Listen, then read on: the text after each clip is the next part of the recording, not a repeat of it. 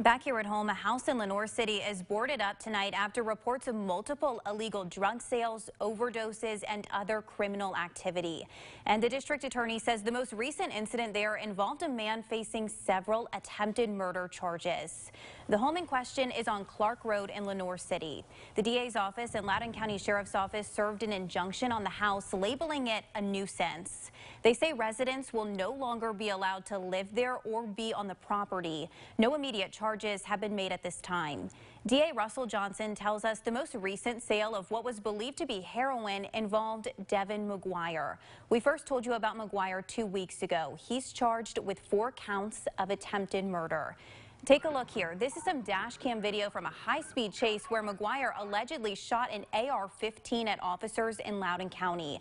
That happened at the end of last month. Multiple patrol cars were hit during that chase, but no officers were hurt. Again, McGuire now faces 4 counts of attempted murder charges and 1 count of aggravated kidnapping of a woman.